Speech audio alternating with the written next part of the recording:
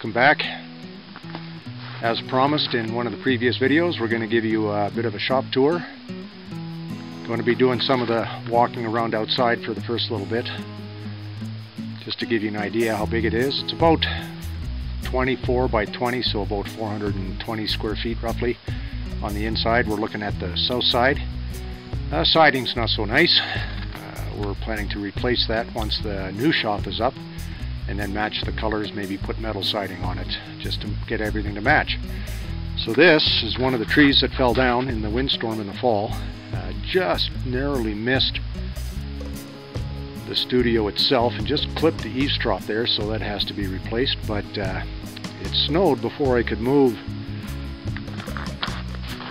the cut logs because now they're frozen to the ground. So I guess that's going to have to be a springtime cleanup. Some brush left too, which is also frozen in the snow.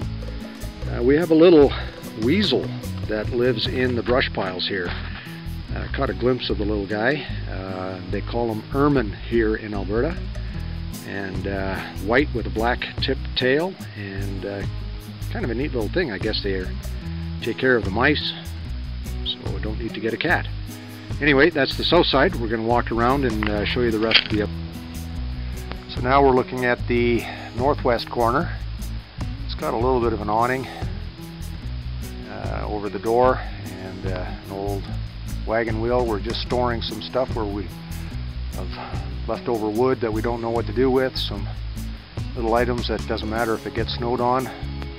Parking my trailer here, and I'm starting to park out front here as well. Kind of a neat little space, and we'll go around the backside for a last outside view, and then we'll head on in. Now I'm standing at the northwest corner. Again, another perspective of the awning and the stuff that we're storing there for the time being. It's a bit of a work in progress. Some lumber that I picked up, cull lumber from one of the suppliers that I use, and barn board from a project from an old barn in BC. Don't know quite what to do with it, but a couple of projects, maybe a couple bird houses, bird feeders, that sort of thing. Anyway, it's just at the end of this horse pasture, and that's looking about southwest now. So we'll head inside next. So as you come into the studio, there's a little foyer here. I've got probably the old furnace from the house, which was replaced and just put here to good use. Keeps the place nice and warm. And I put my compressor on the other side here. Just gets it out of the way. Still can hear it on the inside, but at least you're not looking at it.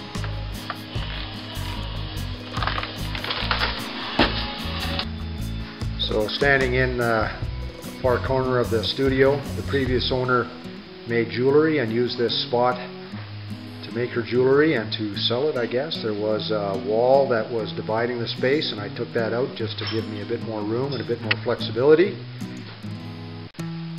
But we'll give you a bit more of a detailed tour in a second.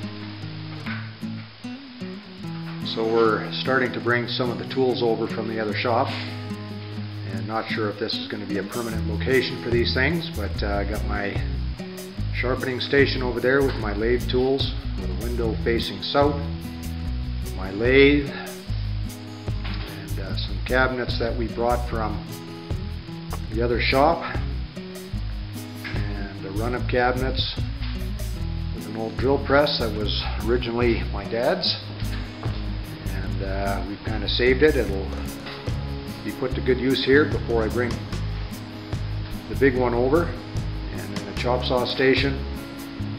And this is from the woods. Had her favorite hobby, sorting screws. So yeah, all kinds of little things here. Nice little place to do a project. We've got some antique tools, an old saw collection of 2, and some old planes and an old bench. I got that bench at an auction along with 2 others, and kept the best one and sold the other 2. My on-site table saw is here just so I can cut some wood. Not very precise, but good enough to cut a couple of pieces of wood. And and I'm going to change the camera position and give you a bit more of a tour. So this is one of the views that I get from the many windows in the studio on this snowy Saturday, February the 3rd. Minus 16, 17 outside right at the moment, but beautiful nonetheless. So the sharpening station is all set up. Not very good at it, so that's something I gotta learn. Picked up some of the jigs for sharpening the chisels and the gouges and all the pieces, and an old rough grinder for grinding down metal, and all my lathe tools. Collection against the window there.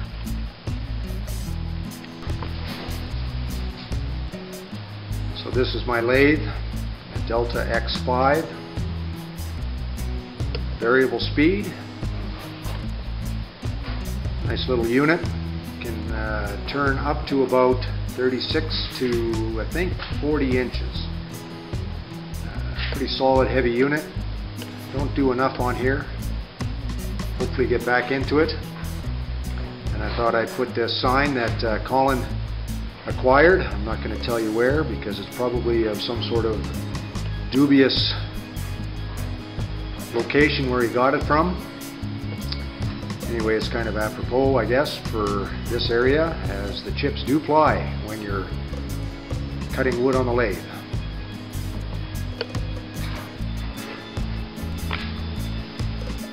Close-up of Mrs. From the Woods. You ready for your close-up, Mrs. From the Woods? Whatever you say. Lots of windows in this little place. That's looking directly west into the horse pasture. And the old workbench from the auction. Needs a little bit of TLC, so that's going to be a bit of a restoration project. I was going to make a sofa table out of it, but it's a little big for that. An antique wrench collection that I have. Picked that up at an auction as well. That was from the set of a TV show that was shot in the area. I believe it was called Hell on Wheels. The series, I don't know what season it was from, but it's some wrenches that were there, and I picked up a couple of other things. So that is a little project for a wall display. And got a scroll saw, one of the first tools that my parents purchased for me in support of my habit. And a little ongoing project, my 1985 BMW R65. Didn't get to ride it that much this year, only once with a friend. It was a nice ride, got soaking wet. And needs a bit of maintenance, so I'm going to do that this winter. And then just panning around to a little area in the back there where I'm keeping all the mechanics tools and wrenches and so on and so forth. So what you're looking at here is a model of a project that I did many years ago for the church that we attend when they were building the building. I did a lot of the millwork in the church, and one of the centerpieces, of course, is the pulpit, and I built the pulpit in the garage at the old house, and the people that were in charge kind of wanted to have an idea what it would look like and to approve it. And I don't know what scale it is, but to give you a rough idea how big that is, it's approximately 3 inches tall. I thought it would be funny at some point if the pastor visited that we would have him stand behind there and take a picture and expound from this pulpit. It would be kind of funny, I think. Anyway, project that I really enjoy doing, and I'll get a picture of the final product and you can see how that turned out. So this has been an ongoing project. Bought this, I don't know, 5-6 years ago. Colin had one as well, except his was an 83 in black, and he turned it into a cafe. I'm too old to be riding a cafe bike, so I did a few modifications to make it a little bit neater. It runs pretty good for an 85, needs a bit of tuning. Still an old school Boxster engine, and 650 cc. It's fast enough for me. So in the back there's I salvaged a whole bunch of metal serving trays that came out of a restaurant. They were going to throw them away, so I thought, hey, that's great for nuts and bolts and odd pieces that I collect, and you just never know what type of things you want to collect. So I made a little storage container, a little metal workbench, and storage. We've got a lot of stuff that has to be sorted yet and put into boxes or into the drawers. My mechanics tool chest, and gotta get that all organized too. So Mrs. From the Woods is going to be busy. So we brought over some big tools. My big bandsaw resaws up to 16 inches. I've never done that, but apparently you can handle that. A bit of a clamp collection. I've got lots more at the other shop, but took about half of the small ones that I have. And my 8-inch general jointer here, and that'll come in handy. And a bit of a collection of man cave items. Beer signs that came off of old sandwich boards or menu boards from a restaurant project that we did. An old sign from the Dakota Bar and Grill, which is now a local restaurant on Stephen Avenue. And also they had a little microbrewery that they were supporting out of BC, and I kind of thought that was neat. Outstanding in the forest, maybe a catchphrase for From the Woods.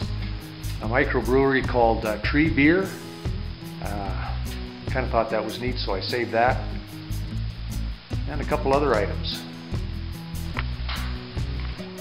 So now we're looking west, and just kind of a bit of a storage area for the time being. Again, we've got a lot of stuff that's coming over from the other shop.